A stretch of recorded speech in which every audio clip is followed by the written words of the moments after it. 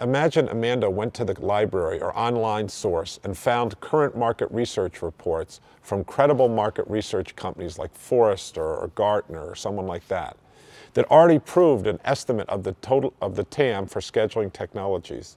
Shouldn't Amanda just save time and use the TAM numbers provided by the reports?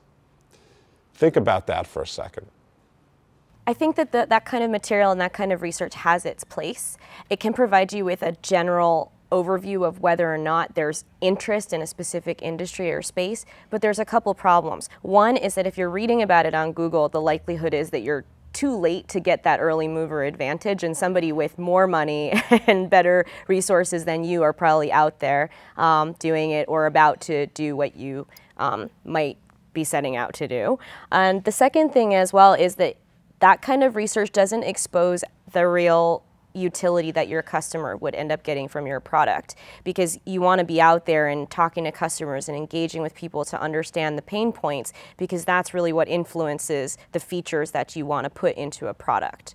So while I think that that type of research has its place, it's not kind of the real guts of what will make your business successful.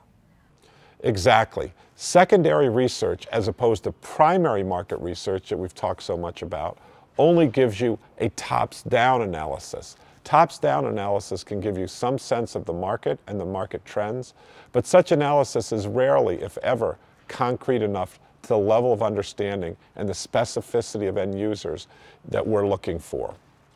How much value your solution would provide to them is very, very important. Specificity wins over generalities every day. Because of that, if you just do a tops-down, you're very likely to overestimate your TAM, and you're very likely to leave without some really clear understanding of the market. Too much top-down analysis makes you focus on spreadsheets, not customers, not real customers.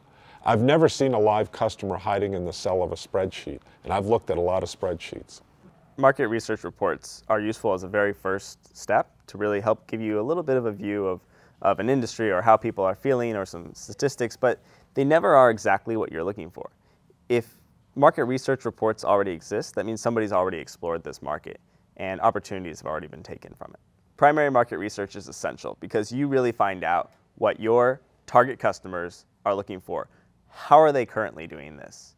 What do they hate about doing it? And how could you make it more efficient, better, or just more enjoyable for them?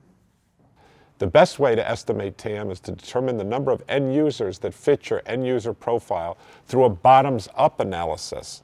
We often call the bottoms-up analysis counting noses because you're getting very specific. This means doing primary customer research to determine the number of customers who will fit neatly into your end user profile. Of course, you can complement this with a top-down analysis, and you should. This will confirm your findings, but only complement, never replace primary market research with top-down analysis.